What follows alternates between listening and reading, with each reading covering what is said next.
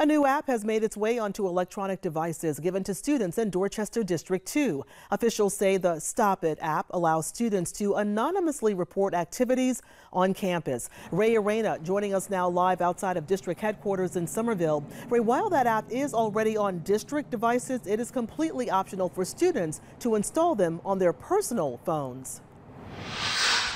And district officials say they've had a few reports since students went back to class on Monday, but nothing violent or serious. And what they say is good about this app is that they can track that report up until it's resolved. Now, Director of Security Preston Giant says the app is free to download and is paid for through the district's insurance. Students can answer several questions related to an incident on campus and upload screenshots. The name of the person is completely anonymous, and administrators can only talk with that person through a chat found within the app. Students can report activities such as bullying, drugs, or potential fights on campus. Officials also have the option of blocking users in case they receive multiple false reports or trying to get another classmate in trouble. Giant hopes the app will lead to an increase in the number of reports they receive on campus.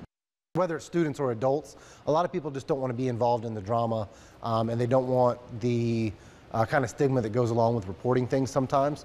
So giving the kids a way to anonymously report stuff really gives us a way to operate. And it's really kind of out of abundance of caution.